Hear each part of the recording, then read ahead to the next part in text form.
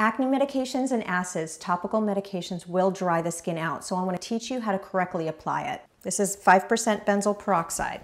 Benzoyl peroxides tend to dry the skin out. So you'll use this much for your entire face. Get messy with it.